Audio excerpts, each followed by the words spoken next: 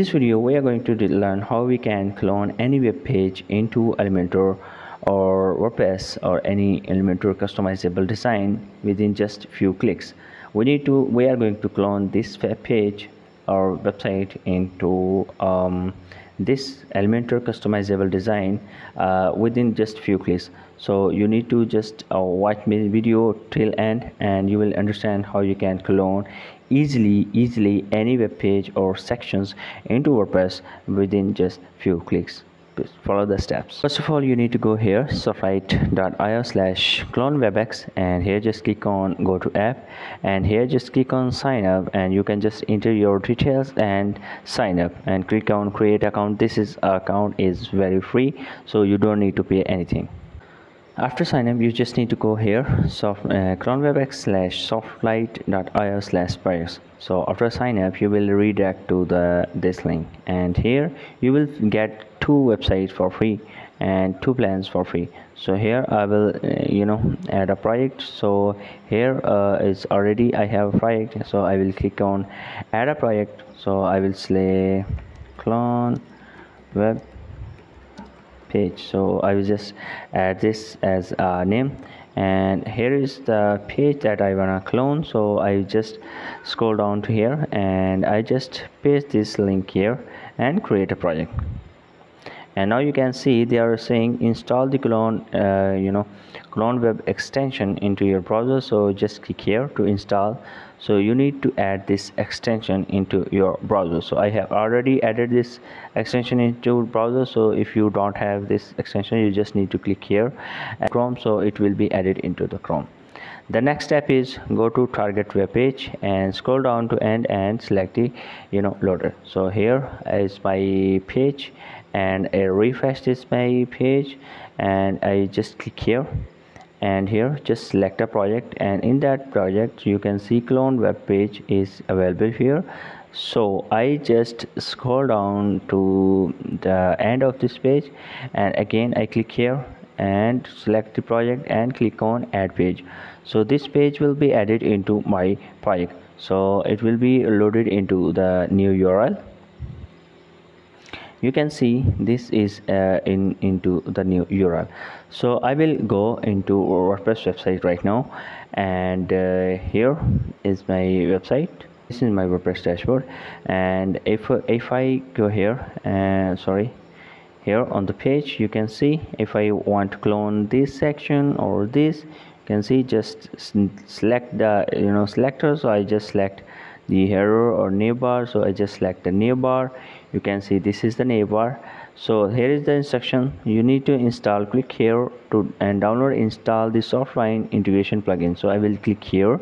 So this is the plugin that we need to install into our dashboard of the WordPress. So I will go back into the WordPress dashboard and click on plugins and click on add new, and here I just click on upload this plugin and drag and drop this plugin here. So I will just click on install now and activate this plugin. So the Softline plugin has been activated, and now the next step is you can just go to Flixbox container installation is mandatory.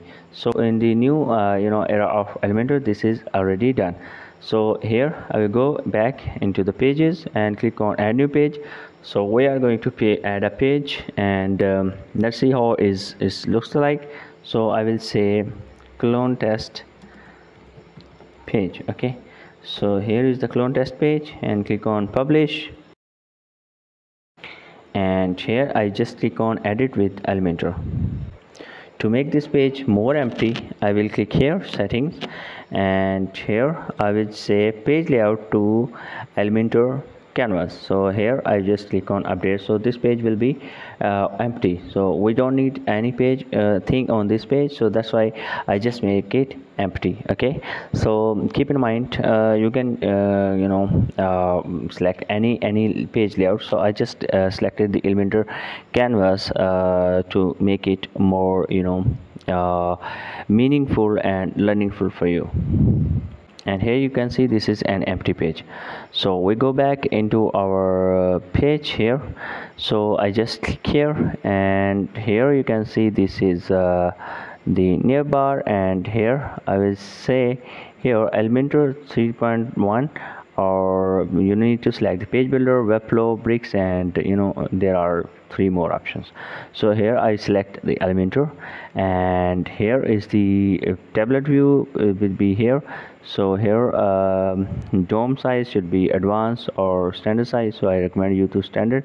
And export data, copy to your site, so I just make it add to your export data. And if I click on export, so you will see the data is copied to the clipboard. Okay, so here I just right click here and click on paste from other website, and from the laptop I just press Ctrl+V. Okay, so now the data will be placed here, so this section will be copied. You can see this section has been copied with its design. You can see this is the design.